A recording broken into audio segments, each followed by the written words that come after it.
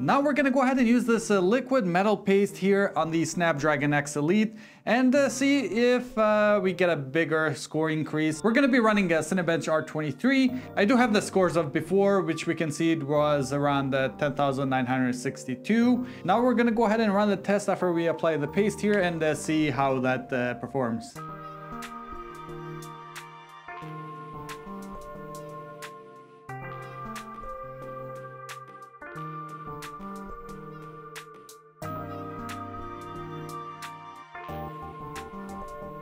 After we applied the liquid metal, we get a score of 11,344 points. When we're looking at temperatures, we did not see a huge decrease in temperatures comparing it to an AMD or an Intel CPU, which we would have seen much better results there. Really hope you enjoyed this video. If you have any questions, go ahead and leave it in the comments below. Also, I have the full review of the ASUS Vivobook S15 with the Snapdragon X Elite. I will go ahead and place the video link in the description below, and I'll see you in the next video.